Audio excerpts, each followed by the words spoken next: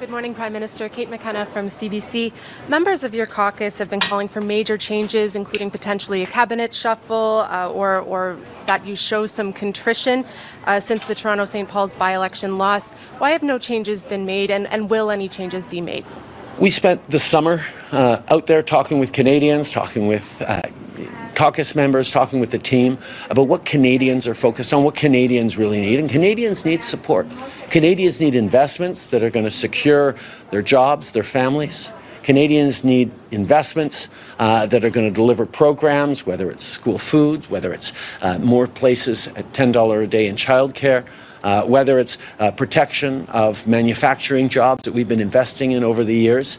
That's what Canadians are focused on, and that's what we're delivering right now. Yes, there's, as you've seen, adjustments to certain programs. There's responsiveness to realities of the Canadian economy and help directly for Canadians, and we're going to stay focused on them. Good morning, Prime Minister. Marika Walsh with the Globe and Mail. You say that you plan to stay on despite persistently bad polling, despite the by-election loss in Toronto, that your party lost for the first time in 3 decades, because you want to continue to deliver. Isn't that what Joe Biden insisted on? Listen, we are focused on being there for Canadians.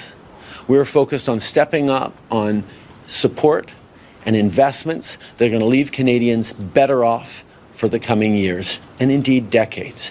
Canada has built one of the strongest economies in the G7, in the world right now, because we've been there to invest in the middle class and people working hard to join it. We've been delivering on programs that have made a real difference in Canadians' lives. And right now, as people are facing challenges, we are setting the best balance sheet in the G7 to work for Canadians, with $10 a day childcare spaces that allow families to go back to work, that allow people confidence that their kids are going to be well supported on their way into years of schooling.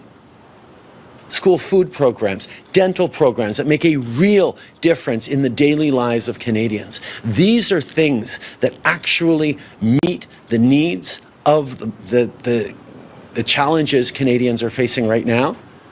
And that's what we're focused on delivering right now and into the coming years. But sir, you just made the Joe Biden argument that his record justifies him staying. The electorate is saying they don't want you, they want change. Your polling personally is worse than your party's. I spent the summer talking with Canadians, and people's focus is on getting the support they need for their kids, for their future.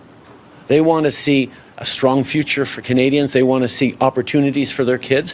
That's what we're working on every single day to deliver. That's what I'm focused on. That's what I'm excited about. And that's why we're going to go into this next election putting a very clear choice for Canadians.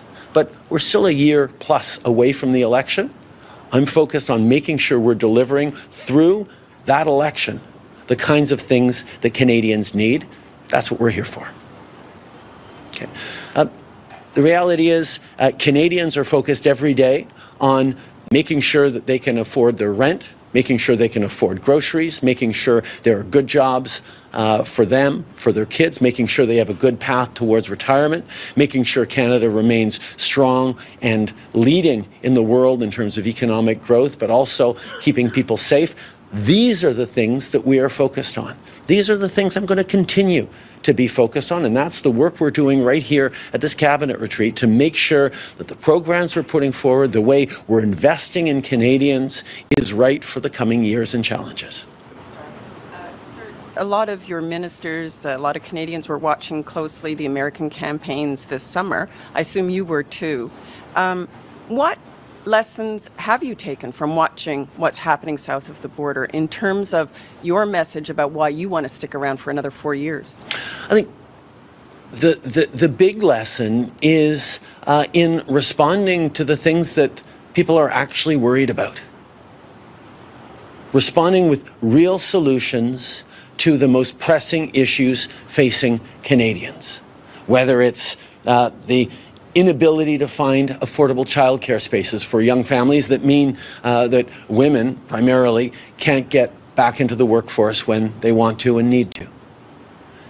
responding to the pressure of everyday grocery prices with a school food program that's going to help 400,000 more kids across the country if provinces across the country step up to do their part and help deliver that program. Now, there's a number of provinces that are moving forward on it. There are others that are not, and that's why we're putting pressure on them right now, because as a teacher, as a dad, as a prime minister, I know how important it is to give kids the best start in life.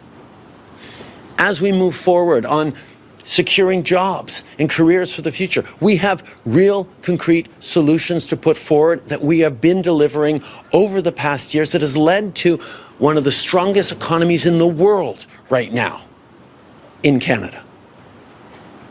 The decision to be there to invest in Canadians has left Canada with one of the strongest economies in the world at a very difficult time. And we believe that using that strong economy to support Canadians in responsible ways is the best way to build the future. That's what we're focused on. We're not focused on culture wars, on complaining that everything is broken, that, going off on strange tangents that, quite frankly, Canadians are scratching their heads about. That's not the way to connect with Canadians. That's not the way to deliver what Canadians are asking for. So we're going to stay focused on the work that needs doing over the next year as we approach the next election, to deliver for Canadians, to help people through, and to remind them why this is the very best country in the world. You're implicitly acknowledging you've had trouble delivering results over the 9 years and getting things done out the door fast. So how are you going to change that in the next year? Over the past 9 years, we have delivered the strongest economy in the G7.